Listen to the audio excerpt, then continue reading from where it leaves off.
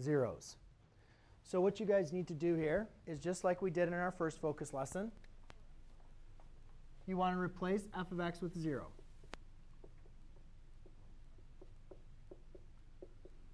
OK? Now, always look to factor out a GCF. Do they have a common factor that we could factor out? Yes, they have an x, right?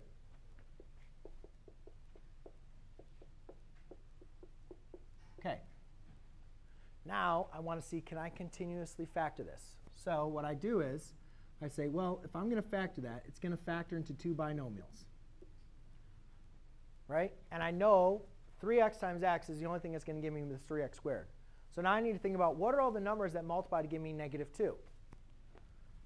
So I can write in here negative 2 could be negative 2 and 1, or 2 and negative 1.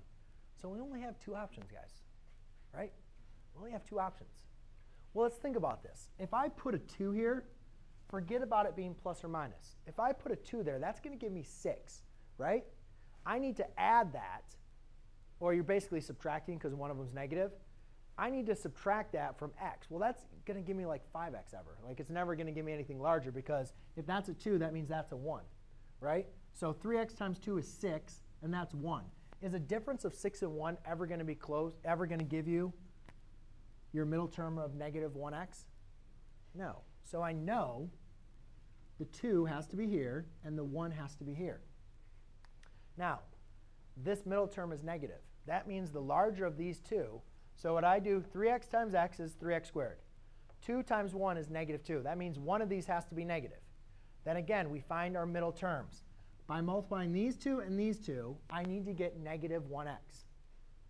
So that means the larger of my two products should be negative. So which one's larger? 3x times 1 is 3x. 2 times x is 2x. Which one's larger? 3x times 1 is 3x. 2 times x is 2x. 3x times 1 is larger, so that means that needs to be negative. That's positive. Again, let's check to see if this works. 3x times x is 3x squared. Do FOIL. 2 times negative 1 is negative 2. 3x times negative 3x is negative 3x. 2 times x is 2x. Do you guys see how I factor that correctly? Yes? OK. So then I have 0 equals x times 3x plus 2 times x minus 1. Now, like in your focus lessons from first quarter, you apply the zero product property.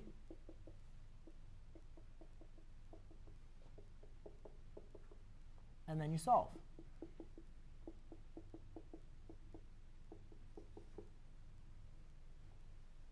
OK? And there you go. That's it. We don't have time to go over your test today. And we could go over your assignment organizers.